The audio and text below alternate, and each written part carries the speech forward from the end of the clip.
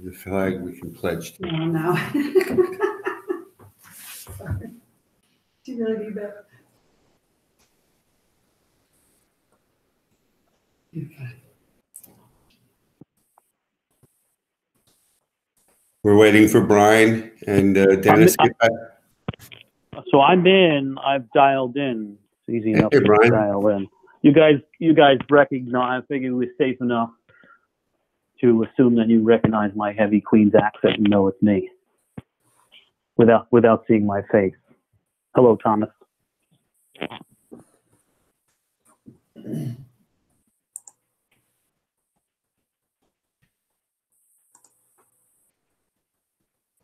Hello, everyone. Hey, Brian. Good afternoon, Commissioner. Good afternoon, Chief. How are you? I'm doing pretty well. How about yourself and your family? We're hanging in there. Thank you. And thanks for the great job you guys are doing. Yep, the members are doing a great job. Yeah, I agree. We all agree.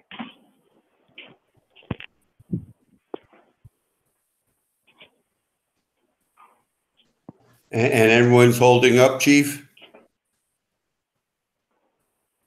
Yeah, it's very stressful times. The guys are afraid they're going to get sick and bring it home to their families, so you can imagine the stress that comes with that. But, you know, everybody's coming to work and doing their job. That's great.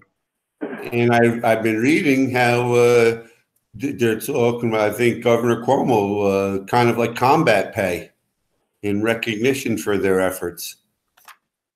I've read articles about that. I just don't know how they're going to pay for it. And, you know, I don't know if it'll get approved. I mean, I think the guys deserve it. But, you know, there's also the thought that, you know, they're firefighters and what they do is inherently dangerous to begin with. So, but I wouldn't be opposed to it. They've been breaking their butts.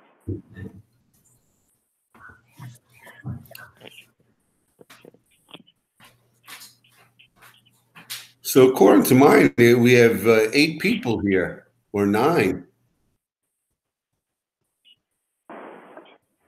On my laptop, it shows 14 people are in, but I'm signed in twice because I'm on my speakerphone and also my laptop. So I don't know how many other people are doubled up.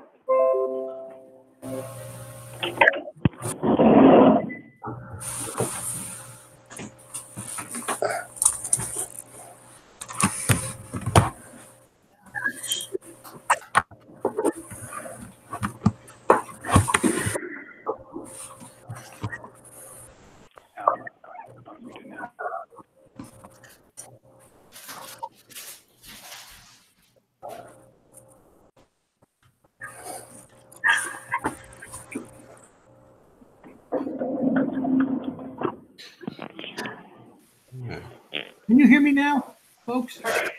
Yep. For some reason, the microphone was not doing what it was supposed to do. Okay. The screen is not justifying correctly, which is weird. The dial-in numbers are kind of taking over the screen. Are you guys seeing the same thing? Yeah. I see you, Dennis. Yeah, but the dial-in numbers are kind of taking over the screen when people dial in. Like, it's just not us and Jamie. It's the dial-ins are taking some of the screen. Yeah, I see that too. Well, thanks for...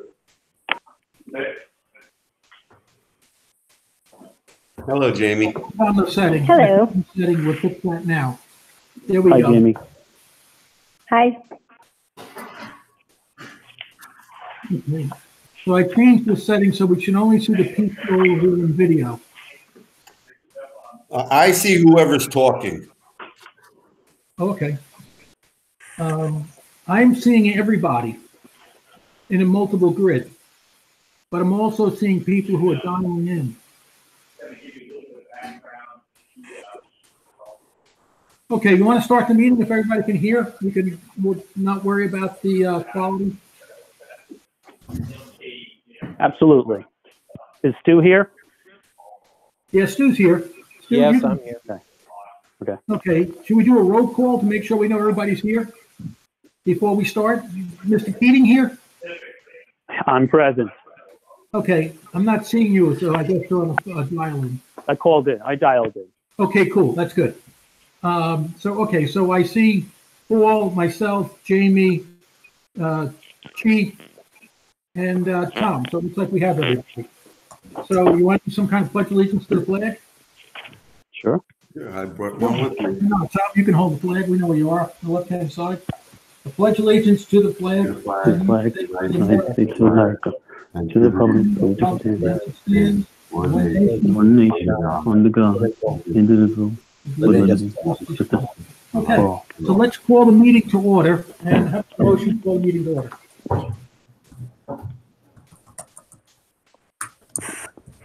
Okay, I'll make a motion to call the meeting order. Do I get a second? Second. Second, And who's the second? Tom Roach. Okay, all in favor? Aye. Aye. Okay, so this is going to be mostly all a public meeting, obviously. So I prepared just some short notes about the meeting. I don't know how the audio is going to sound. So I'm going to abbreviate my notes because I think the audio is going to be pretty lousy. But as we know, it's been a really challenging time. It's been a horrible time. Our world has been turned upside down in 50 days. And I think we owe the membership and the chief and the firefighters and all the first responders deserve the highest praise for the efforts during the last 6 weeks. We need to recognize the outstanding selfless dedication of members of Eastchester Volunteer Ambulance Corps, otherwise known as EVAC, the paramedics, the EMTs, the drivers, and all our Eastchester firefighters that have responded 24/7. All have been working very closely with the 3 police departments to provide world-class emergency services during this pandemic. This relation between the agencies was forged over many years and truly a benefit to everyone during extreme times. In early March, representatives of the agencies met with hospital officials to set up protocols at the early stages of the pandemic. The chief can explain that meeting in greater detail. But these are really horrible, terrible times. And I think everybody's doing the best they can, and it is what it is. The chief has been working 7 days a week with long hours and nights to navigate through the hazardous and perilous uncharted waters. Maybe better if some people might, I don't know. This relationship between the agencies, no, I already brought that part. And with the chief's work and dedication has had outstanding results. The risk mitigation of disease transfer for the membership has been non-existent to this point. So he's done an extremely good job. We have 4 tour captains or tour commanders: Rick Dempsey, Bruce Shazzo, Phil Pinto, Bruce Calby. All have years of service. They've all been doing these medical runs for a long time. They've been meticulously following infectious disease mitigation protocol to protect the community and the membership. We should thank them. It's really helpful to have 4 very seasoned captains out there right now because those guys know what they're doing and they've proven it. We should also thank the chief along with local 916 executive board. The attendance over this last 6 weeks has been outstanding. The members that have been out are dealing with long-term illnesses or corrective surgery that they're waiting on and they can't get because of the pandemic. But overall, the membership attendance and willingness to come in difficult times should be commended. They've been excellent. And the meeting we're having today is being hosted on Google Suites using Google Meeting app. And we should think this was set up, Google Suites we started getting in 2012, thanks to Jerry Napolitano, and we wish Jerry well. So that's my just recap. And right now, I wouldn't mind having the chief give his chief report. And thank you, Chief, for your hours and your effort. Thank you, Commissioner. I'll give my report for 2020. The coronavirus COVID-19 responses have continued to keep the members very busy, and all members and officers have done an outstanding job. As the PPE, personal protective equipment, has been harder to obtain from the Westchester County Office of Emergency Management as their supplies have dwindled, we're probably going to have to start reusing some of our DuPont high chem suits. We decon them on the scene, and at this point we've been discarding them. But seeing how it's harder and harder to get resupplied, and also that this doesn't appear to be going away anytime soon, when we decon the suits, we're going to bring them back to the firehouse in closed bags, and we're going to start using our ozone machine that was donated by the Generoso Pope Foundation and David Pope. And we're going to, other than cleaning them with bleach, soap, and water at the scene, we're going to put them through an ozone treatment so that we can reuse them several times. So that should help with some of the PPE issues. Also, Eastchester, town of Eastchester has gotten some supplies that they're willing to share with us. And I've been in touch with one of the police officers to coordinate to get some of their supplies of masks and gowns as well. Numerous special orders have been issued in response to COVID-19. The first one was instructing members reporting for duty with symptoms, not to come to work, obviously, but if they develop symptoms while they're at work, and if they're exposed to somebody with symptoms, the protocols. The second order was the cessation of gym equipment use due to COVID-19. That is a temporary order. The third order that I put out was restricted access to all firehouses except on-duty personnel or official business. Only emergency contractors can come in. Yesterday or a couple days ago, we had a broken pipe at the Bronxville firehouse that was, the pipe broke, it was leaking through the kitchen from under the sink and was pouring down onto all the electrical panels in the basement. So obviously we had to have plumbers come in. We isolated and shut down the water. But we had to have plumbers and electricians come in to make sure everything was safe and to get the water back on.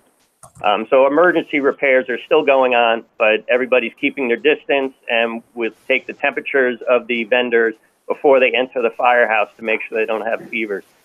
Also change the mutual aid response. Normally we go sit in the firehouses at the mutual aid companies.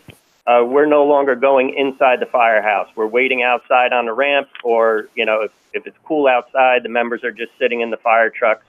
We're doing a maximum of a 3-hour standby if we're at the firehouse doing coverage. After 3 hours, the members are instructed to get relief through county control and have the next mutual aid companies come in to relieve us. Again, that's to avoid going into somebody else's firehouse and spreading COVID-19 or possibly contracting it. There was another one put out instructing members returning to work following COVID-19 infection or symptoms. And another one that's going to come out today is instructing members of the new emergency order from Governor Cuomo, executive order on wearing of simple face masks when out in public for non-emergencies or emergency response. If we're on a EMS call or a fire call, we may wear the N95 mask, but if we're simply outside the firehouse, have to deal with the public, we're wearing a simple face mask. So that'll be coming out today to instruct the guys to comply with the governor's executive order. Maintenance mechanic Tim Dalton has been working on several projects. He's doing painting here at headquarters. Just to mention, when that water pipe did break, we had to shut the electric at Station 3. And we moved the engine to Tuckahoe for the night. The next day, a licensed electrician came in and checked all the electrical circuits, and everything was found to be usable. And so we re-energized the panels, and the members went back to the Bronxville firehouse. We've been having a citywide of Westchester, a professional cleanup company come in and electrically disinfect each firehouse and apparatus every Friday. We're continuing with that. And as I mentioned before, the Generoso Pope Foundation was kind enough to donate a ozone generator to the fire department, the 3 police departments, or I think 2 of the 3, and also to EVAC. So we've been using those to do the interiors of the cabs, the offices, and the firehouse, sleeping quarters. So that's been a very useful donation. We'd like to thank them very much for that donation.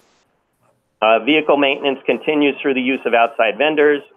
We're not having them come down unless it's an emergency. If there's a tail light out or something, we'll see if Tim can fix it. Only if there's something safety-wise or more urgent will we have Ruscon come down or Firematic to work on the fire truck.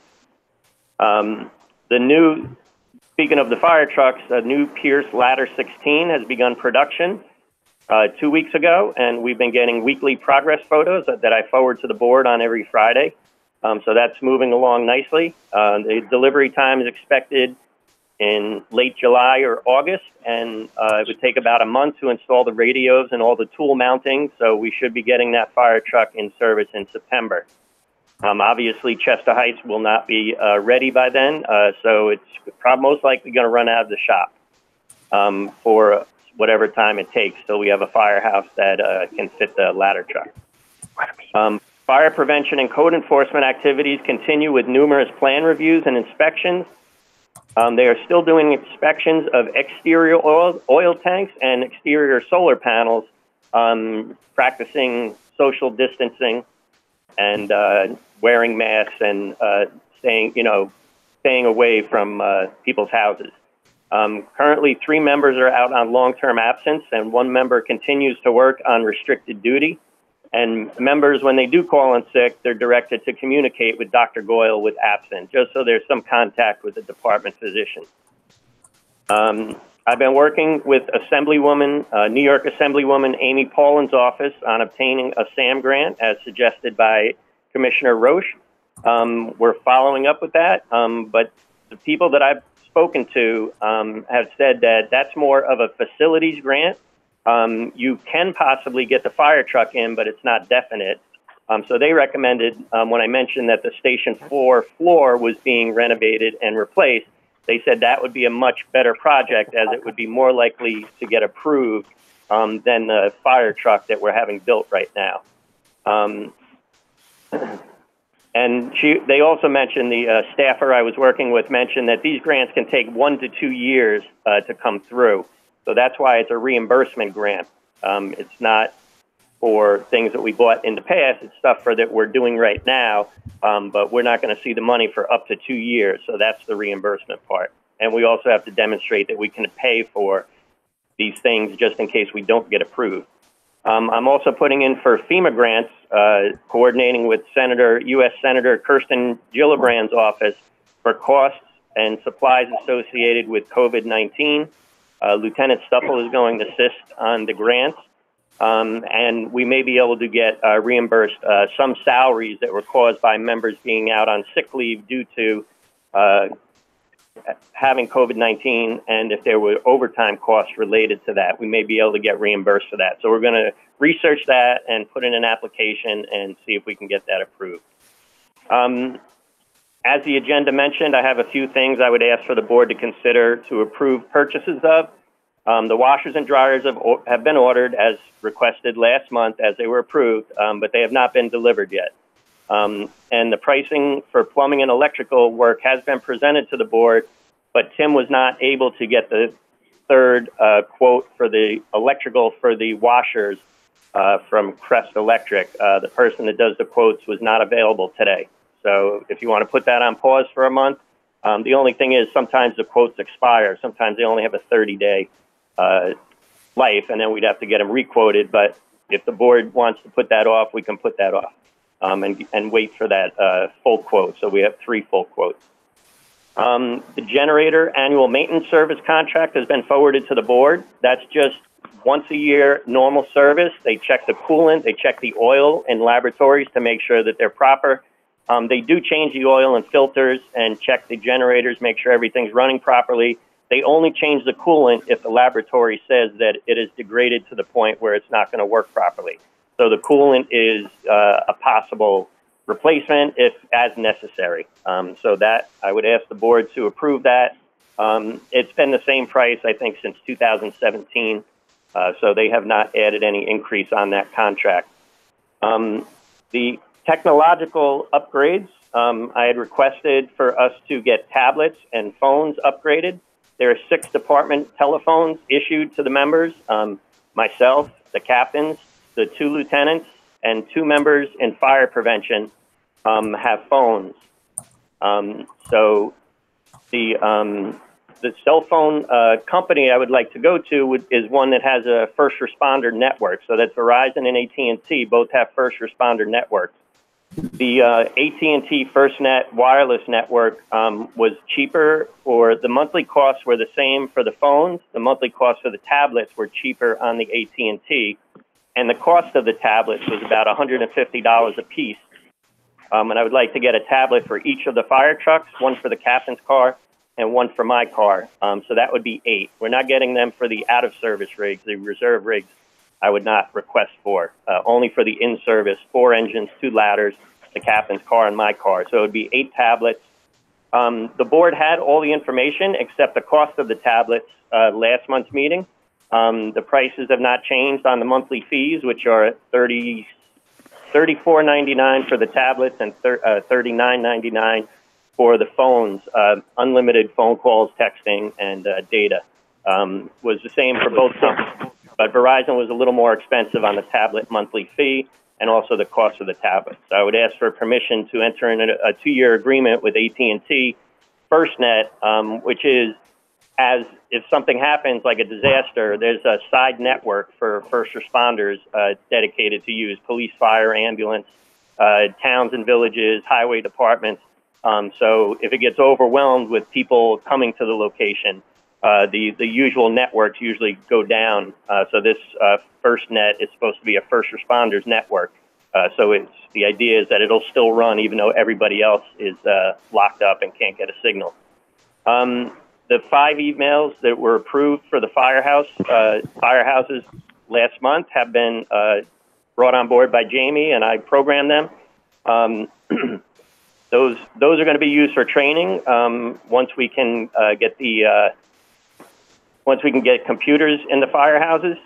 But on that, I'm asking the board, and it'll be a board decision, but I would recommend that we get a unique email address for each member. That way they'll be, held under the guidelines of the email policy.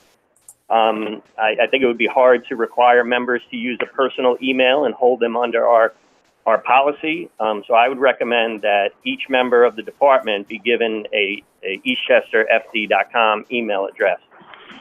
I don't have pricing for that. Jamie would have to get that. I think it was about $114 or $140 for each of the 5 email addresses Jamie arranged for me to get for the training. Also, to mention, retired Captain George Marinello passed away in the month of March, and more recently, retired firefighter Vincent Caparasso passed away in April. So I would ask that the meeting be adjourned in their memory. I don't know if we do a moment of silence on a conference call, so maybe we just ask that the meeting be adjourned in their memory. And I just want to mention the shops and the commercial businesses in the area. The manager of the Value Drugs right across the street from the firehouse has been very helpful in us getting cleaning supplies. He took stuff right off the truck and reserved them for us, some Clorox wipes. He got us a dozen things of that. We paid for them, but they're impossible to get right now, so it was great that he put them aside for us. He donated a box of 50 simple face masks, so when people needed to go out in public, they could wear face masks. Those were just straight donations from him, the face masks. I want to say thank you to the manager, Will, at Value Drugs. Again, David Pope, I can't thank him enough for the ozone generator and the Generoso Pope Foundation. We've been using it, like I said, every 4 days to sanitize the rigs and the firehouses. And also Broken Bow Brewery on Marldale Road has provided us with hand sanitizer. And they little spray bottles so the guys can put them in their pockets, and also larger bottles so we can refill those spray bottles. So I want to say thank you to all the merchants, any of the pizza places and restaurants. Leewood Golf Club provided dinner for the members for all 4 groups. residents have been dropping off bake stuff, the bakeries. The Bronxville League of Women Voters provided dinner one night to all 5 firehouses that they coordinated with Mickey Spillane's. It was delivered. All the guys had to do was, they left them outside. The guys just had to bring them in. So I just want to thank you, all the support of the residents and the commercial businesses, all the businesses that have been supporting the fire department and helping us through this difficult time. So with that, if anybody has any questions or comments. Chief, let's try to figure out, if I can just go with this, let's try to figure out what we're trying to do with these authorizing you to do on the computers, just so I can follow. So you want, there's this one proposal for 10 machines, and those are for the rigs and for the rigs, right? No, they are for, there would be 2 computers, 2 desktop computers going into each firehouse. One desktop computer would be at the watch desk for the members to use for training. Since we're not doing training where we're gathering together in one location, we could have the members log on to websites and use them for training. The second computer would run the I Am Responding software that I don't even know if I mentioned that. So the board has the proposal for that. The I Am Responding software, I would look at, it has a possibility of doing a callback feature for fires and things like that. So it would be a dedicated computer. They would have a 32-inch Samsung Smart TV as a monitor, and the guys can use that. I have one set up. I've been doing a 2-week test or a 2-month test trial, and I set an old monitor up on the kitchen desk. And whenever a call comes in, within like 30 seconds of the tones going off, the call location pops up on the screen, the monitor, with the hydrants that are within 1,000 feet of the house. And that's a setting. You can have all the hydrants come up, but the information takes a long time to populate.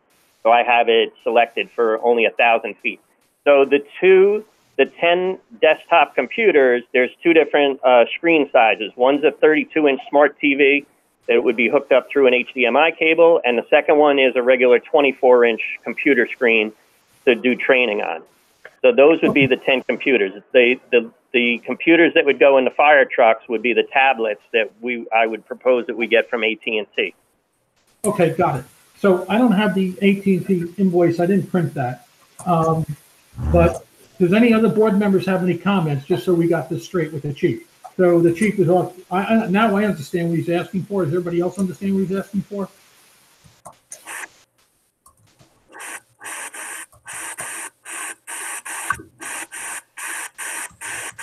Folks, are you with me? What's I got a lot of static. Okay. I understand what the chief is asking for. Do you guys understand? Does anybody have any questions or concerns that we have authorized the chief to do this? No, I'm good. Are we just talking about the alert system, or are we talking about the computers right now? Right now, we're talking about the Dell purchases, and then we'll do the Dell purchases first, and then we'll talk about the notebooks for the rigs. I guess we can do both of those at the same time. Chief, And where are the new computers going? The system is pretty minor, I think. That's just $800. So the proposal that I sent to the board, there was one proposal for laptops. That was just for the board's edification. Some members of the board had asked for laptops. Right. So that's a separate quote. They're like $900. Okay. That's what I'm so about. The other Dell was for 10 desktop computers at about $700 a piece, and 5 32-inch monitors that would run the I Am Responding software in the firehouse, and then 5 24-inch monitors that would be for the computers at the watch desk, so members could do training. So that would be 10 desktop computers, 5 small screen monitors, and 5 large screen monitors. Right. I have that quote in front of me here. It's $8,868.10 for the 10 and 5. And then there's a separate quote behind that of looks like $1,014.05 for the 5 monitors. They're $202.81 each. So I don't have any objections for us spending that, the $8,000 and the $1,000, roughly $9,000, to accomplish what the chief's looking for the Dells. And then he needs a standalone computer for $900 to operate all this to go with it. So roughly it's about $10,000 of Dell equipment we're talking about. Is that correct, Chief? Yeah, so I'm looking at the quote I have is $88.68 for the 10 computers and the 10 small monitors. Correct. And then I think it was about another $1,000, $1,014 for the 5 32-inch smart TVs at. Correct. And then you have the one $968.44. What's that? That would only be if any of the commissioners wanted a laptop. So that I put that there. If the commissioners want a laptop, you can add 1, 2, 3, 4, or 5 laptops if any of the commissioners want them. As we're doing more and more of these webinar type meetings, I would imagine over the next few months. Okay, so so we're not getting too sidetracked. I hope I don't flip off Tom here. I'll make a motion that we buy the 8,000. We spend $8,868.10. But I have a quick question, Dennis. This is Commissioner Keating. So does it make sense to do that now while we're about to interview an IT person and see if just to hear from them, maybe they give us a little bit further advice on it? I personally would hate to buy those and then have an IT manager turn around and say, we should have gotten these as opposed to those. I just don't know how far out we are with respect to an IT person, but it may make sense just to hold off for a little bit, just to have a little bit further discussion about it. The IT proposals we got, if you want to shift to the IT proposals, both of the IT guys we got have no Google certification in their proposals they gave us. And since we use Google for everything we do, and both guys are basically Eastchester centric, they're not outside the Eastchester loop. So we should probably, respect it, but the one issue is I know they don't use Google, but maybe they make a recommendation that we don't use Google or use something else, and that would be, why would we endeavor to do it immediately as opposed to waiting another maximum a month? Because if you read the proposals, they want to come in and do a study for $7,000. The one guy. Hold on, Dennis. First of all, the RFP was to set up a plan for us to actually have some kind of sense of what our IT should be. I mean, that's for sure. We do need to interview these people. And Commissioner Keating's right. You know, if we wanted to make a concerted effort to make this more structured, we're going to possibly be shooting ourselves in the foot by jumping the gun and spending $10,000 on things that who knows if we even need to spend it. Now, I don't want to stand in the chief's way. That's not the point of it. But I don't even know where these computers are going. I asked, where are they going? We're getting them now, I guess, because of there being some kind of Windows 7 security issue. But up to this point, our security hasn't been that great anyway. So, I mean, I have to agree with Commissioner Keating. I mean, it's worth the conversation. We can approve this expenditure based upon having our interviews. These RFPs, if you read them, they were for proposals. And, you know, we can talk about that more if you want, but only one of them actually went 100% with the RFP and gave us what we asked for. So, I mean, that's where I stand. I agree with Commissioner Keating. I think he's right. I think we got to break the wheel to the same cycle of saying we're going to do something and then not doing it and spending money somewhere else. And that's I agree with him. We currently spend less than $5,000. We currently have very good security. We use Google for everything we do. I mean, our security is not a problem. Our cost to run this fire department, we spend under $5,000 a year for Google Drive. The town spends. I feel like this is getting in the weeds. Let me just interrupt for 1 second, please. Into what we have or what we use. First of all, it's not ethically appropriate for us to be telling everyone what we use so that they can figure out a way, if they wanted to hammer into it. Secondly, we're talking about a Google certification. that doesn't make or break anybody's RFP. We're asking for a plan on how to, and they may very well both say, Right. you have a working system. Here's how we can make it better or more secure. I mean, they don't have Google certification. I mean, one of them has over a dozen different municipalities and fire districts they work for. So that to me is more important than Google certification. We can get somebody, or they can tender out somebody to do that. That was very inviting to see that somebody was working with a number of the other municipalities and had gotten good word back from those municipalities for the work that one proposal was doing. That was very nice to see. So, Chief, I think what the board's saying is don't spend any time on IT and just forget about going down this road.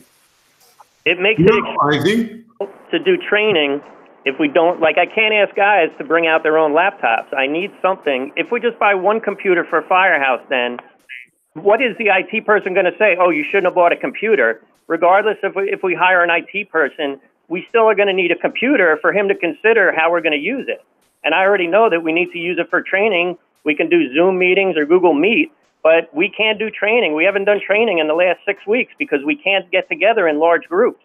So we need computers to facilitate the guys having training. And so where are the computers going? There's what, is it 2 per firehouse? Is that what you're asking for? 10 computers, 2 going into each firehouse? Yes, that is correct.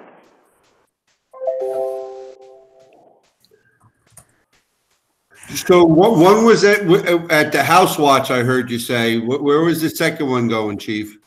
It was going to be placed by the maps. The large 32-inch screen would go on the apparatus core next to, like, where the guys have the map, so they can see. It'll give them, you know, the address location, the closest hydrants, the best route, all that kind of stuff. So in the firehouse, you know, as they're leaving for the call, getting dressed, they can look at the I Am Responding app on the 32-inch monitor and get an idea where they go and where the where the closest hydrants are. You can look at a paper map, but you don't know where is the house in relationship to the block.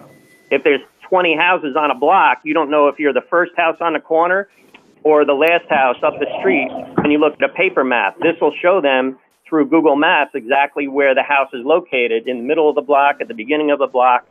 So the second laptop would be running that program only, so the guys have a better idea of where they're going before they leave. All right. So, and we all agree that sounds like great technology to have the people thinking even before they're out the door. My question, I think, is the same as Brian's and Stu's, is if we're going to go forward with this RFP with information technology, which obviously we have 2 respondents. Do we want to invite them into this conversation? Do they have anything to add, Chief? That's the question that we have to ask ourselves. Would these people that we're just going to at some point either have a conference call like this with and decide which of the 2 we're going to go with, and just have them give us an advisory on our technology, our security, our administration, and we just want to make sure that your computers that you've scoped out, which seems perfect for what you're trying to do, is right for it. Do you believe they have something to add to your conversation or no? I guess is what I'm asking. One of the vendors did a walkthrough with me about a month ago or 6 weeks ago. And so I explained to him exactly what I was doing. We're going to have a computer in each firehouse for the guys to do training. So I'm sure he took it into his consideration. The other vendor, I think, did a walkthrough probably sometime in 2019.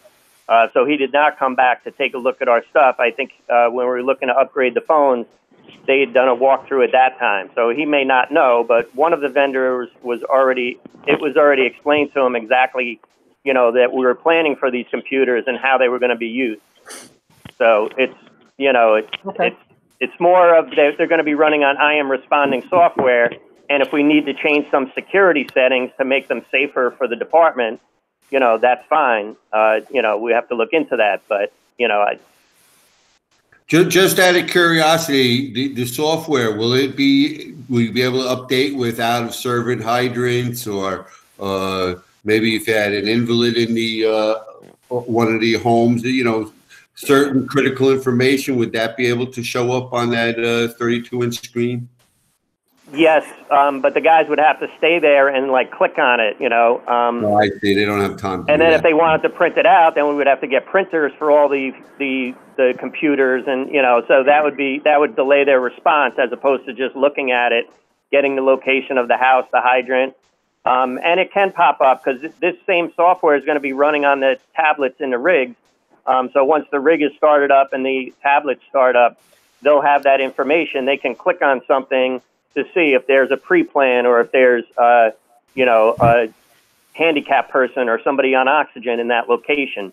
That gets a little more complicated because, you know, those things have to be updated on a fairly regular basis. You know, as people get older, you know, they may move to a nursing home and now you have information that's a year old or 2 years old, and that person may no longer be in the house. So we would have to designate somebody to check on all those pre-plans or special situations and follow up that, you know, maybe every 6 months they call the resident to make sure that condition is still the same. Chief, like I said, I'm not looking to hold you up at all. Actually, opposite of that, we'll try and get you everything that you need as quickly as possible. So the question I have, which is in line with what Stuart's talking about, and not going into what we do have, and whether we are secure or not. I actually, if we're not looking at that, we don't know whether we are or we aren't. So it still is a question. What's the difference? How detrimental is it if we hold off for, you know, another month until the next meeting while we give ourselves a chance this month to be able to talk to these two possible IT entities, even just to ask them some very basic questions about what we'd like to do, and hear back from them to say, oh, those 5 computers, you know, it's not going to make a difference, so go out and get your computers, whether I'm your guy or I'm not your guy. Nobody's going to ever have a problem with you buying those 5 computers, those 5 tablets. Is it really detrimental to wait that month? And we haven't had them. We've been looking to get them for you, and it just buys us another 30 days to be able to speak with them and at least talk to them in a cursory way. I mean, I spoke to the person from Dell, the salesman that got us Jamie's laptop, that got us the 4 computers we recently bought, and the 2 computers that we bought for fire prevention in 2019. So, you know, I mean, these people are also experts, and they recommend, you know, that they have security software.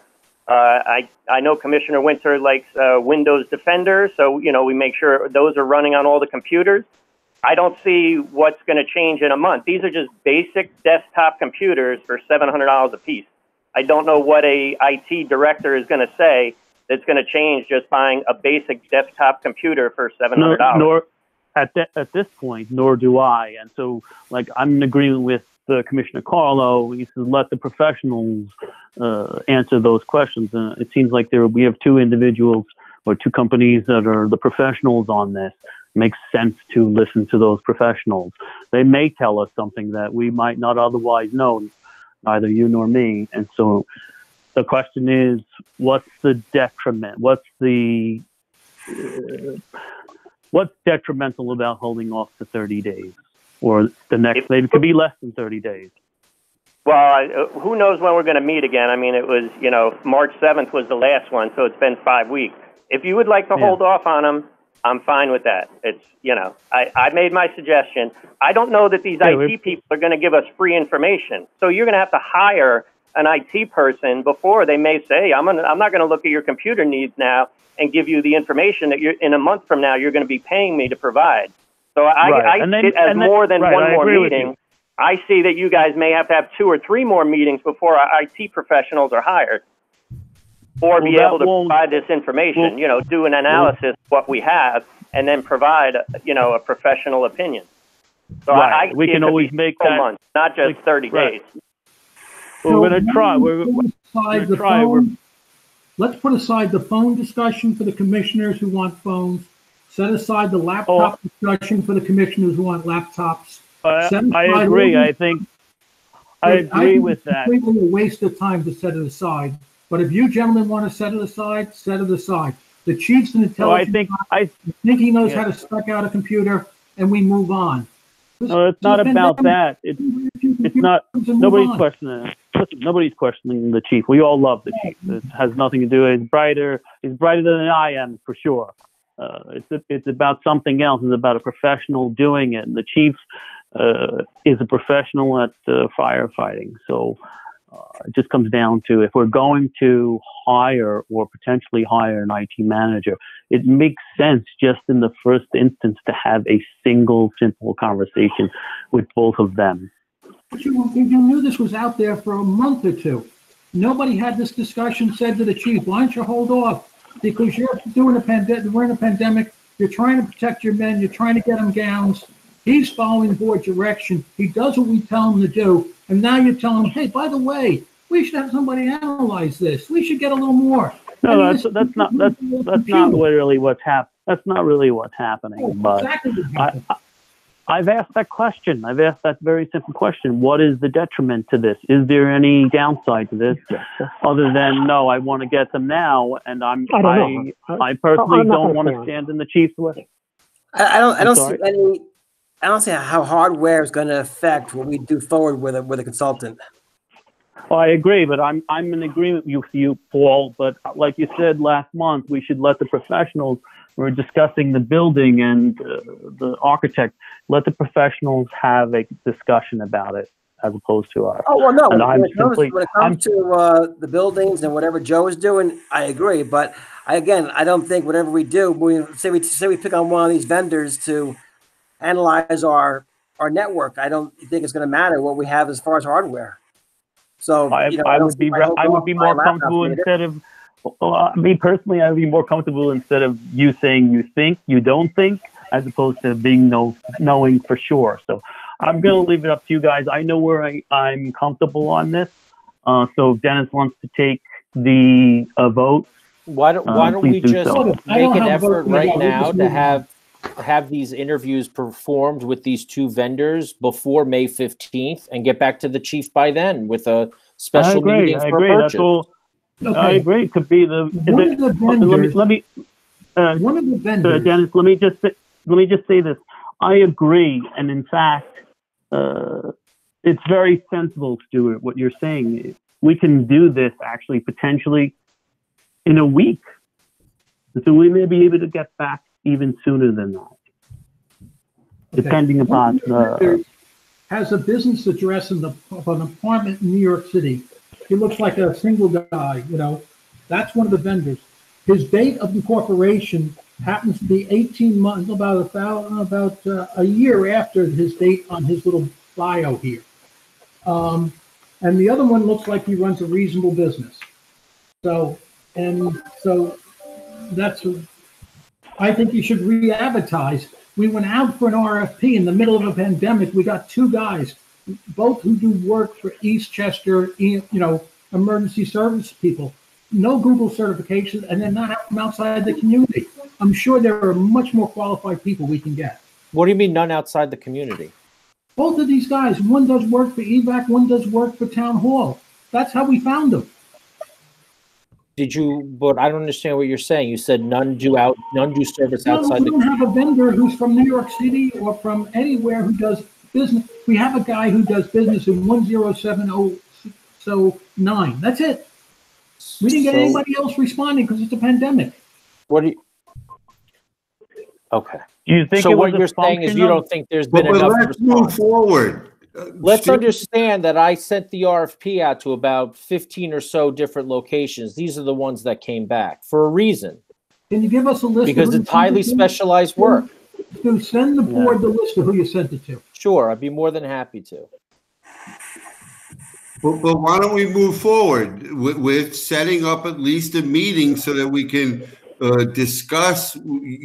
Dennis, you seem to already made your decision. One was more capable than the others. Share your insights. Well, it was different. One guy had more of a business model that looked like a business. The other guy talked the language in my language of more of the technology side of the business, which I kind of understand. The one guy had the technology part from his letter more down. And the other guy looked to me like a classic put a server in the closet. And putting a server in the closet is a really bad idea. You need to use cloud-based software. Okay. That's all everybody's using. Yeah, so let's not, I mean, that's like, I think Stuart made a good point to not to go into that. But let's just make, we can talk to them. I think it makes sense to talk to them. Chief, nobody wants to hold you up. We just want to make sure we're not doing something twice. There's a potential for that, and that's all we're looking for. So I agree, Brian. We have a nasty habit of doing knee-jerk purchases and decisions and then regretting them after. I know that it seems like we're ripping off the Band-Aid by slowing down something as simple as a computer purchase, but it's got to start somewhere. Okay, which one of the commissioners are going to take this ball and carry it and spec out the computers? Give us a list of what Dell computers you're buying. That has nothing to do with anything that we just discussed. What? That has nothing to do with what we discussed. What we discussed was spend all this hold time. on, Dennis. I think that you're getting confused, and I understand that it's tough.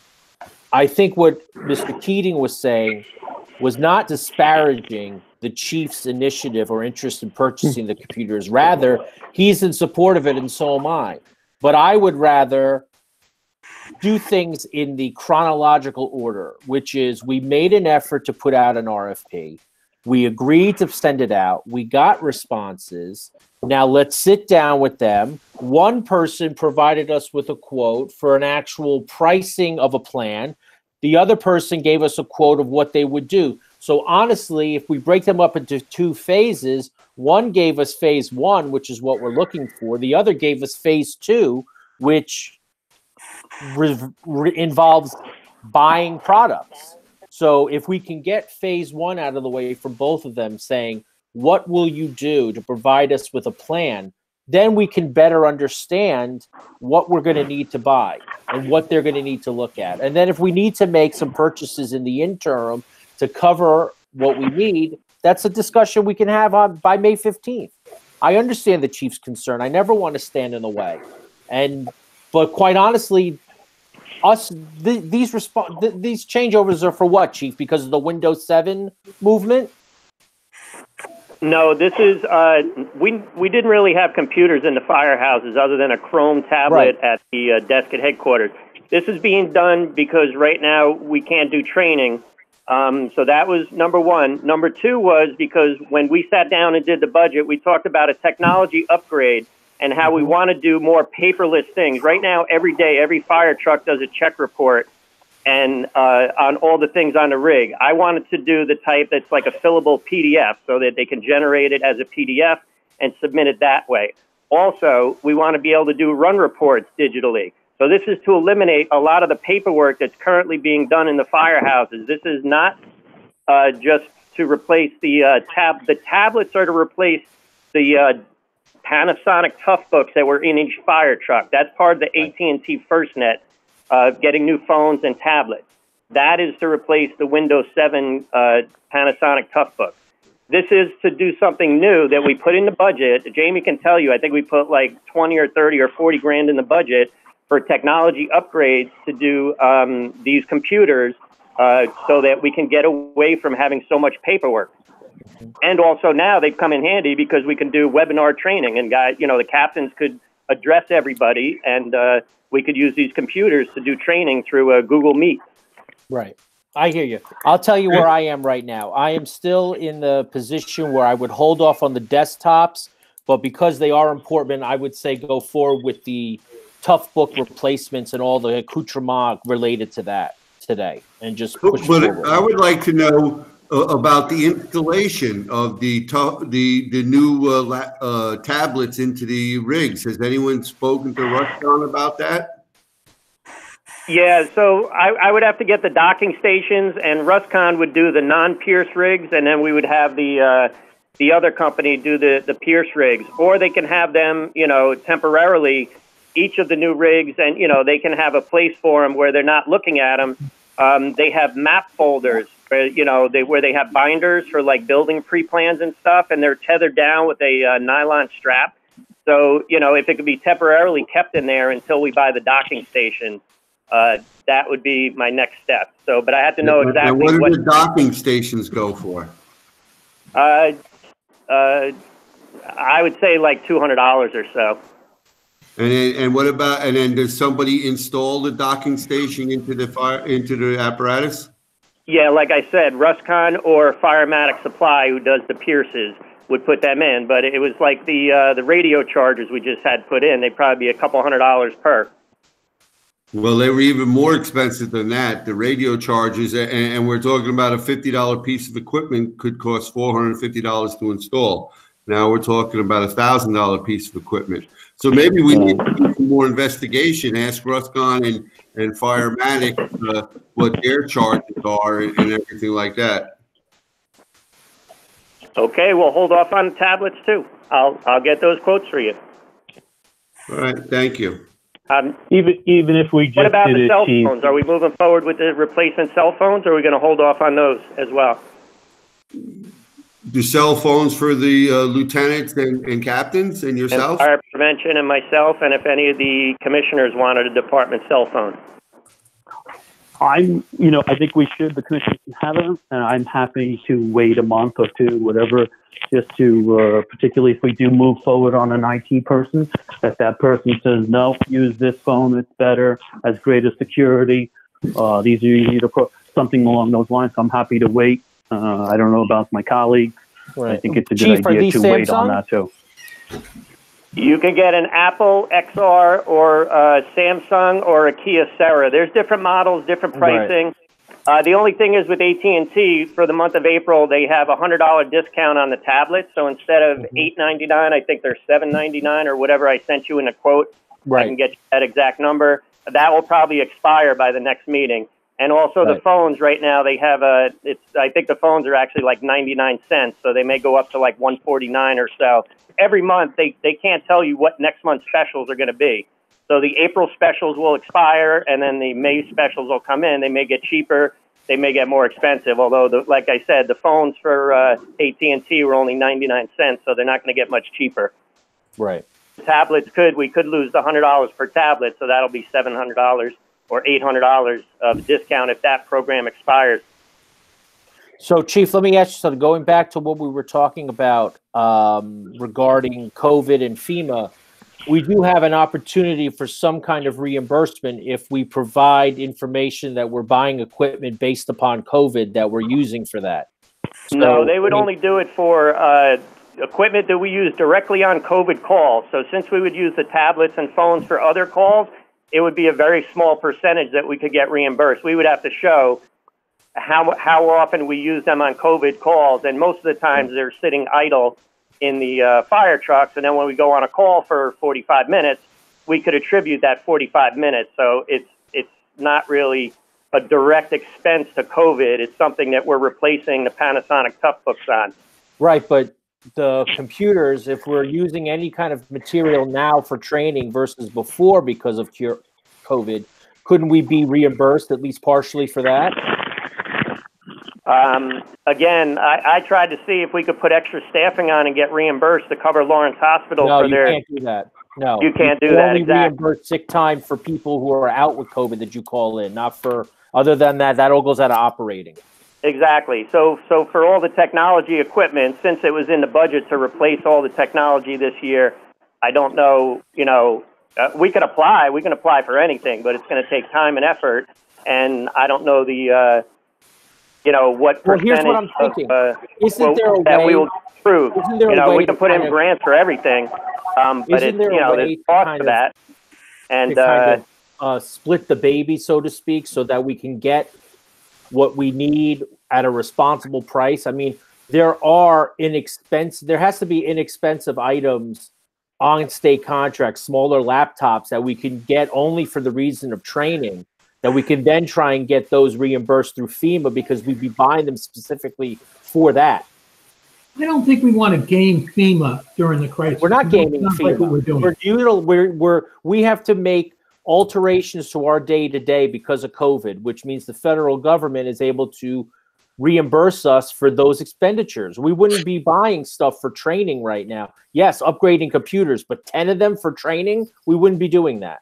We were planning to do it long before this. The chief wanted them in the houses anyway. We were buying computers. We never had a conversation. We were going to buy computers so that people can train. Where it's a byproduct of the circumstances, right? Well, no, all the OSHA training is done online. We were going to use them partially for training. We were, the technology upgrade part of it was Windows 7 was expiring, and only 5 of them would be used for training. The other 5 desktops were going to be used to run the I Am Responding software with the larger monitor on the apparatus floors. So 5 of them may be eligible if they say that, yes, that's an approved use. Okay, so can we come with computers for now, or can we move on? Well, I would like to conclude with what Stu volunteered to do, which is set up teleconferencing interviewing with the 2 guys that responded to the RFP about information technology. I'll reach out to them and see their availability and circle back to you guys and see who wants to be on the panel. And if we have to do it as part of a regular meeting or schedule it as a workshop regular meeting, then we'll do it. And if everybody wants to be there, that's fine. All right, thanks, Stu. Okay. Yeah, thank you. The generator renewal contract. Does anybody object to us renewing the contract for the generator you're servicing? What was the cost, Dennis? Yeah, put on the record. I'm asking if you guys have all got the email. It was like $2,600, I remember. Let me look. I understand, Dennis, but we need to record it for the meeting. No kidding. I got it right here. No kidding. The sheet. Okay. I was wrong by $35. Okay. Gen Services is looking to roll over with us a service contract for for 5 generators at a unit cost of 510, 510, 515, 515. So for a total of $2,565 for annual maintenance. I'll make a motion that we renew that service agreement. I'll second, Raven. Okay. Anybody else? Everybody say aye. Aye. Aye. Okay. Aye. All right. Chief, there was a question about, you had a question about the washer dryers. We're going to hold off for now, Chief. Is that the idea? Yeah, Timmy's got to get that 3rd quote for the electrical, and if you don't feel comfortable having contractors in the firehouses, we'll just hold off until next month. That way Tim could get the 3rd quote for the electrical for the washers. Okay. Now, there was some question, and I just want, the Chief was concerned, and I just want this to get out there because the Chief was concerned that later in the year, we're going to need to move money to the overtime budget. And the reason why we have to do that is we have the captain and 2 firefighters slots that are open right now. And we have budgeted $500,000 for overtime. The number that Jamie estimates is close to $720,000 we'll be spending.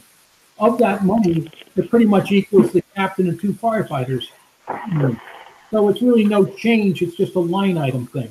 The chief does not want to have to close fire companies in anticipation of this. So he doesn't want to get to September and realize we have to do this. Somebody's got their mic moving around. No, I don't think it's me. So he wants to make sure that he doesn't need to close companies now to plan ahead for the pandemic, because he has some feedback that the board is not going to move this money, that there's some opinion out there that we're not going to fund overtime in the fall past the scheduled amount.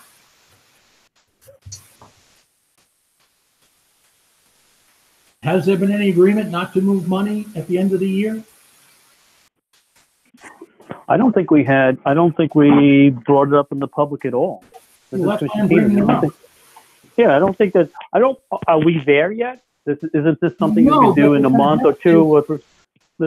Nope. They're doing a great job. When we need to do it, why don't we just deal with it then and just continue on with the business that we need for today?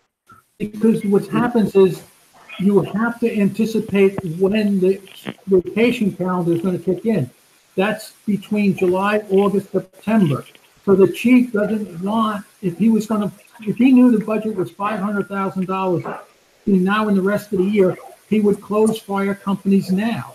He doesn't want. I think it's nervous. crazy to close a firehouse, but I'm okay with letting this go for another month, and we can address it then. I don't know about everybody else. Well, we just saw the numbers. The numbers don't look that bad. Jamie just said the budget numbers for the first quarter, and we have $640,000 in the overtime line, and I think we've definitely used less than 100,000 of it. So things aren't really that bad. We have nice job, $500,000 in the overtime line. Say that again. The overtime line is $500,000. Well, what I looked at today from Jamie's report, she can correct me. I thought it said 640,000, but anyhow, and what we had been using, I think, was like 70,000. Jamie, you want to say something? Yeah, sure. We have 500,000 for like general overtime. We have 90,000 for training, so specific for the training days, and then the other 50,000 is to cover the sick leave incentive. So we do have $640,000 in total, but the 140 over the 500 is specifically dedicated to the training and the sick leave incentive. Okay, so remember. Go ahead.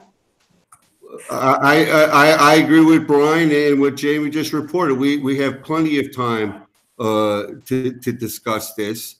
I think to correct it somewhat, we should talk about how we're going to move forward. Oh, did the captain's list ever come in, Jamie? Yes, it did. I have both lists. So captain and lieutenant's list both came in. Yes. So we really should utilize those two lists before the 60 days expire, and we have to ask Jamie to call for two more lists, and that'll do a great help also to containing the overtime. I mean, especially since we're running without the fifth captain, and there's going to be a captain on vacation probably every week of the summer. Can I just catch up? How much have we spent in overtime so far this year? We have that number?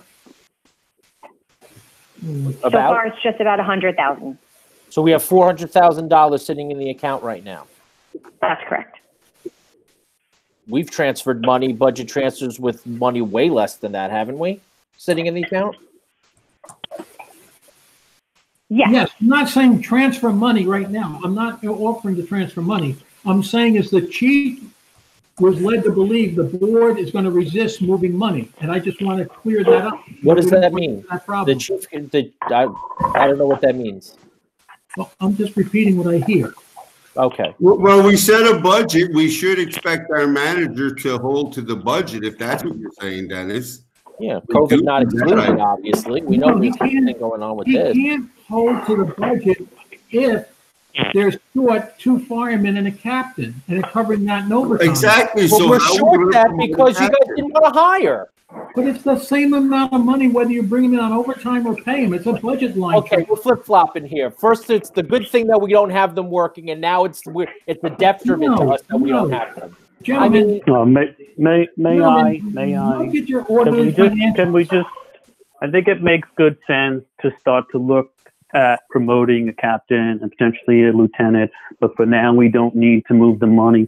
We can have this conversation later.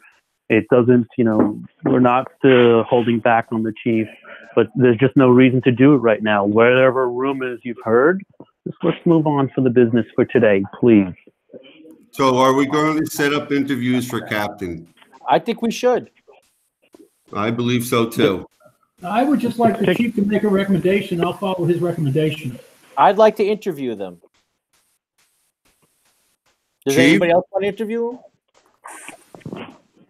them? I understand that interviews happened initially, but since I'm going to be part of potentially promoting somebody, I personally would like to have a conversation with them. I think it's important, Brian, that if you haven't sat in on an interview of somebody and we hire them, that you should be involved. Otherwise, you should, I think it's not unfair to you and to all the other candidates that you vote without meeting them yourself. I think it's fair that I don't want to hold anything up, and particularly if it can help the district, but as long as it doesn't.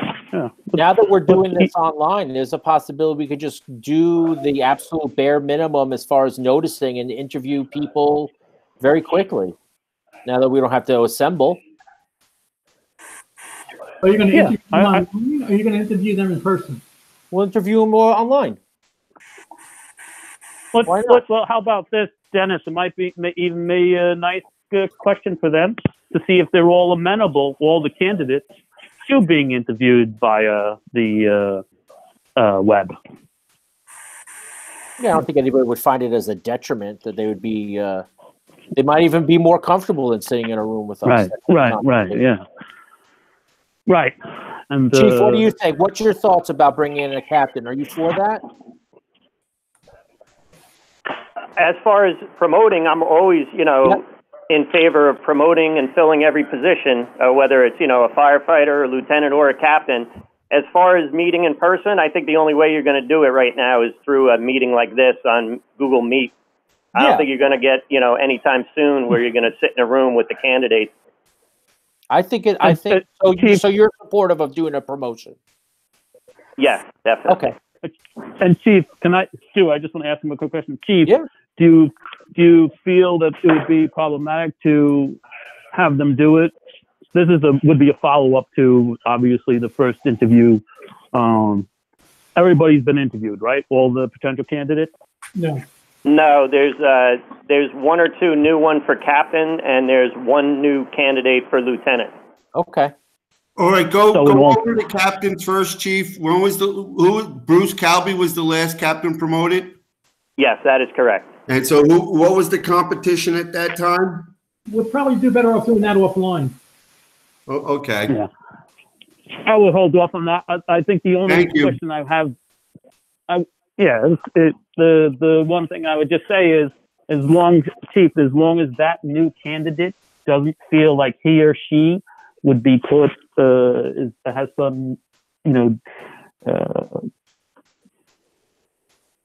loss, so to speak, of an opportunity to interview in person. Maybe we can start off with or finish up with it via the web. It may turn around in 3 weeks from now, and we find out that we can all get back to some normalcy. I'm not saying normalcy. We know there's real problems out there, but maybe some normalcy. Maybe we can all meet in a space that's a much bigger space. There's 5 of us or 7 of us, and I don't know how many potential candidates in a big open space, and have those conversations as a final or something like that. But minimally, we can at least start, and you don't object to it. Okay. No, I don't object to it at all. If you want to meet in person, we can use one of the meeting rooms and have people proper distancing. If you want to do it by webinar, I'm fine with that as well. It'll give the candidates an opportunity to show their technology skills. Right. Well, I was very. I'm sorry, Jamie. I love that too. We should have Jamie do us. Jamie has a treasurer's report. I don't know if she's given a full report. I guess we're going to interview a captain. Chief can set it up. Well, let's set a time, or who's going to contact the captains and set this up. We otherwise it'll be a month. Jamie has to send a letter to all of them, or communicate with all of them that the position's available, the promotion's available, and get a response back, and then send up a meeting. Now, they've been more relaxed about that at Westchester County, but Jamie can detail it. Yes, they have become much more relaxed about it, just in general. So now you are allowed to reach out via email. They changed the notification period from 10 business days to just 10 days. And again, with the promotions, they've always been a little bit less, rigorous than when you're looking to bring in new hires. So, in reality, if the board didn't want to interview and they just already knew who they wanted, you'd be fine to just reach out to that person and hire them. So it really is, you have a lot of wiggle room here in the promotion. So what we've done historically is we would send the canvas letter to the top either 3, or I believe one of the lists has 4 candidates because there's a tie. No, I guess it's 3 in either. And we just send them the letter, and then we can schedule, via email or however else. There's not a lot of formality for the promotion process. Jamie, there are 4 on the list for captain because there's a tie for first and there's a tie for second. So there's 2 for first place, 2 for second place. Got it. That makes sense. I thought I remembered that. So if the board wants, I can go ahead and issue the canvas letters to those, the 4 for captain and the 3 for lieutenant. I don't know what the best way to do it is. If you want me to send them via mail, or if you want the chief to hand them out, or how, I don't have email addresses for everybody since we don't have email. Chief, is it possible for you, if you're not averse to this, even getting those email addresses to of them? And then we'll figure out how else we can make sure that everybody's appropriately notified. Yeah, I can do that. Or if Jamie wants to send me the letters, I can print them and, put them in envelopes and hand deliver them to the guys. I don't know that any of them are on vacation right now. So when they're working, I could, make sure they get the letters. I could hand deliver them when they're working. Right. And or if you want, I'll ask to give their emails. If the board wants resumes, we can ask them to submit resumes with, an email on that. However you want to handle it, I'm open to it. Yeah, you could as simply as you have the chief pick up the phone and call them and say, we want to interview for the position on this date at this time, bring your resume, and then when they show up, we can hand them the canvas letter for them to sign off on. It can be, as simple as that. That's but perfect. I'll certainly get the letters prepared. And one thing, the membership, when they're in for promotions, they generally go to Staples or something and have these elaborate books printed. I wouldn't encourage that right now. They don't need to go to Staples and go to printers, and it's safer to stay at home. You know what I'm saying? That's one of the risks. Yeah. I agree with you, Dennis. I think they should just email us what they have. Yeah, right. So, and Dennis is right. Maybe we can just get them to email it to us, as long as everyone feels like they're all getting the right an equal opportunity. Nobody can be held against them that they couldn't produce a beautifully looking resume because of lack of being able to go to even a professional on something like that, where they otherwise might do that. So I agree. And if we can get it done by email, and the chief, it would be definitely great to I think get a verbal from someone that they know about it. They've had the proper notice and the proper opportunity to react to it. And are we going to do these in person, or are we going to try to do them by Google's like we're doing here? I think we try, like here in the Google. Yeah, I think like here will work. Right. Yeah. And quite frankly, only Stu and Dennis has been involved in any captain's promotion. Myself, Paul, and Brian have not been. So it's kind of all new for all of us. So it will be fair. I appreciate Brian being considerate. Did someone think that they were at a disadvantage because they didn't get an in-person interview when other people did? But the fact that the majority of us have not ever interviewed any of the prospective captains. Yeah, I think it's a good idea. Good idea. Okay, so payment of bills. Jamie gave us a list of bills to pay. Are we going to put like a response date on this canvas letter to the captains, to the captain candidates? Jamie handles that. She'll send the letter. Well, were we going to try to accomplish the interviews the first or second week of May? Jamie, I think Tom is just trying to entertain your question about trying to be prepared about the overtime. So I'm assuming that if we do that expeditiously, we can make sure we can sort of fight against any potential captain overtime. So that's why we're talking about that, Tom, to get it done expeditiously. Right, and I just wanted to finish it. We seem to be moving on before we actually clarified what was going to be done and who was going to do it and what were the dates. Well, Jamie creates a letter, gives it to the chief mails it out. As soon as she gets it turned around, we'll pick a date. She can tell us a date. Yeah, the letter is required to give them 10 days to reply. But again, usually with the promotions, they're going to reply immediately. It's usually not the case that someone doesn't want to be considered for the promotion. So, I can get the letters out. I can get the letters to the chief probably tomorrow, and then it would have to have 10 days. But you can, as you start getting replies, you can schedule the interviews. You don't have to wait. But either way, I think that would bring you to that first or second week of May you're talking about. So Thank you, Jay. that seems reasonable.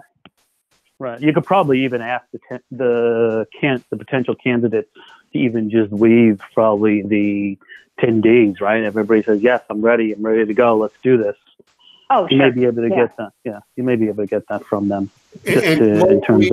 What would be thinking we'd have one day for all of us to get together and give each candidate 15 minutes or 10 minutes, whatever it is, like assign them 4 o'clock, 4:15, and I'm just making up times. 4:30. I think we could probably iron that out later, Tom, and definitely give everybody. Yeah, I think we could do that. Definitely makes sense. Because we really don't want to have them all I have 10 people there. The chief said there might be extra people on phone and on computer, but we don't know who's on here. It's a public meeting. I obviously would have to have a closed type version of this for the interviews. Yes. Okay. And you're pretty happy with. They can dial directly. They can dial directly in each of them, and then to like Dennis has set up today, and that should be simple enough. If I'm able to, Jamie, ask publicly, how many candidates do we have? It would be 4 for captain and 3 for lieutenant. Okay, there you go. The captain's 15 minutes each, 20 minutes each, and banging it out in an hour. Generally, we do 15-minute interviews. That's generally how it works. So you could do it in an hour and get over, the turning on and off, and you could probably accomplish that in no longer than an hour and a half time, and do it relatively quickly and get someone in there for the chief. Okay. Oh, one other thing before I pay the bills. I think Jamie's going to send Jamie will get us a date expeditiously, and we move on. Good. Chief, your IM reporting software is about to run out. Even though you don't have the computers, don't you want the board to authorize you to buy that so you don't have to let it run out and lose your effort? Yeah, the 2-month trial ends tomorrow. So if I renew it tomorrow and sign on for the $60 a year, that would be good. That way I don't have to lose all the hydrants that we imported and the members that I created, like those 5 new emails. That would be good. And we could just do it for a 1-year trial and see how it works out. Okay, well, I would make a motion. We let the chief do that. Anybody want to second it? I'll second it. All in favor? Aye. Aye. Okay, so chief, roll that over. All right, thank you. That. And Jamie, on your bills, we have 3 sets of warrants and 1 credit card bill. The first warrant is $209,346.45. Second warrant is $96,823.87, and then $213,480.36. Credit card bills of $1,903.72 for a total of $521,554.40. I make a motion we pay those bills. Any discussion? I have one question, not really a discussion. Paul pointed out that and Jamie confirmed that it was just the old secretary treasurer's name involved, but the amount of the bill didn't coincide with the amount that we paid in that warrant. In other words, did that bill not get paid? No, the bill gets paid. It's the timing of when they run their bills versus when we submit our payment. So basically our payment of last month's invoice is always in transit and hasn't been received yet by the time they send us the next bill. It's because of the way their billing cycle coincides with our meeting schedule. So the bill that you see for the night shift bill, it will always include the charges from last month as well in their total. And that's why I go through and make sure like we're only paying for the current month. So the whole like first probably 75% of the first page of the bill relates to last month, which has already been paid, but it doesn't get reflected yet in that total. So the amount you see us paying on the bill is the current amount due for this month. Thank you, Jamie. Okay, You're so- welcome. And that's the reason that the bills seem higher this month is because you're seeing two night shift bills, again, just having to do with the timing of this meeting. The last couple of months, we were meeting much earlier in the month. So that's why you're seeing, $500,000 worth of bills instead of more like 250, 300,000. So I need a second. Who would like to second the bills? Second. Okay, so Commissioner Roach, are you? Aye. Commissioner Keating, Aye.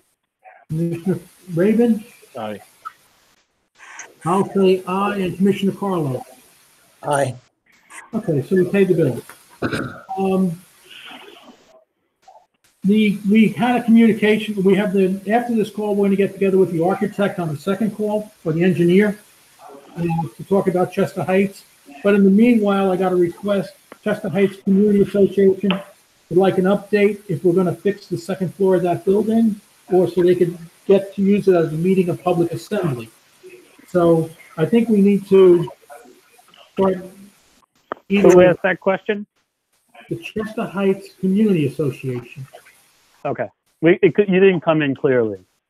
Okay, so I don't know why. I'm using a very old laptop. Maybe that's why. We're going to get you a laptop. I don't want a laptop.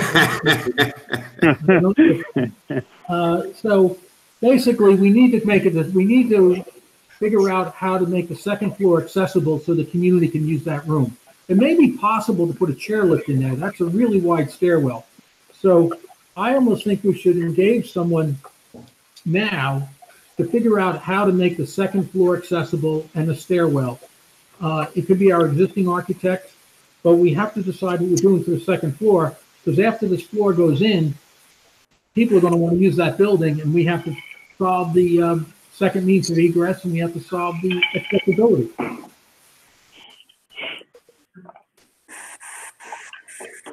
Well, I don't disagree with you, Dennis. I think that I would be reluctant to speak to any architect, and especially Joe and Mike, prior to getting phase 3 up and running. What you're talking about is definitely phase 4, and it's down the line, but we tried to do this in the springtime when we added project after project, and all it ended up doing was slowing it down. So I would rather talk more about the current, like you say, we're a half hour late for our talk with him already. I think we should be concentrating on what's been written down already. I could not review it very well. My Chromebook did not give me very good access to that material. So I feel very uncomfortable and feel that I need to sit down or at least see a printed copy of what Joe's and Mike's plans are for phase 3. And let's. Yeah, it's hard to read. It's hard to read. Even I'm at my summer house, and the computer here is not as good as my other computers, and it's very difficult to read those screens, those printouts. So we really need to get printed out copies into each commissioner's hands, possibly, even if we have to spend the $100 to do that, so that we can actually. And I understand what you're saying and what the community association is saying, and that they're dealing with you, but that is definitely putting the cart before the horse. Let's get the floor and this portion done. Let's get it so that we can actually read the plans before we vote on them and move this forward. and then I'm more than happy to entertain the next phase. Okay. All right. I don't think there's anything else this meeting besides board member comments. Any board member comments? Well, I want to thank the Eastchester Fire Department and the chief for the outstanding work they've done and the risk that they've taken. Usually they're, well, fire can be a hidden enemy also, but this past 2 months, they've been definitely fighting the hidden enemy and the stress that and the strain that people must be putting on their lives at work and at home must have been tremendous. So I thank them so much for all their efforts to the community. I agree with all that. Anybody else with board member comments? We all do. They've been unbelievable.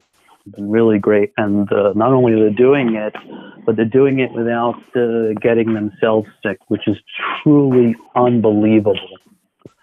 It's unbelievable. So, Chief, membership, thank you so much.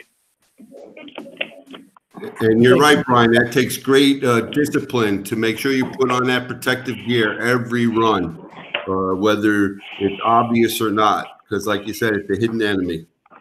It's almost an impossibility. And we should keep in mind, and this is what's important, is that there's one building where we've had almost 20 runs to that building, a senior citizen center, in the last 6 weeks. And when the membership goes there, they have to gown up. And it takes, if you look at your daily runs you're getting, the chief membership is spending sometimes an hour at a scene that should be normally a 15-minute scene. So the membership is not able to turn around for a fire scene as quickly. So, that's important. The other thing is, the other thing we got to notice is this virus is not over. I mean, the media will make you believe that we're on the downslope and things are better. But the number of people in New York, greater New York, who are walking around or within the 14-day cycle is about 100,000. So we are at almost the highest point we've been in people who are within 14 days of getting the virus. Just a reference point, on March 31st, there was 71,000 people in that 14-day window. Now there's 101,000. On March 20th, there were 9,000 people. So we're like 10 times greater than March 20th. So do not let your guard down. If you're a person who is, overweight, if you're above the age of 60, if you're any of that risk category, diabetes, do not let your guard down right now. Maintain your isolation. And that's what I have to say. And Chief, if you can remind us who we lost this month, and we also remember, we lost Glenn Bolito and Jim Kenny from Bronxville, who were both wonderful people. Yes, Commissioner. It was retired Captain George Marinello and retired firefighter Vincent Caparasso, who passed away in the last month. And we also had a technician that serviced our equipment that passed away. Yeah, Don Owens of ESS, a longtime technician that did most of our radio repairs and installations. Unfortunately, he passed away as well. So we should remember those folks. It's just brutal. This is just an unbelievably bad time. Okay, so gentlemen, motion to close the meeting. Second. All in favor? Aye. Aye. We'll adjourn it to the other click on your other link. Okay? And we'll join back on again. Thank you.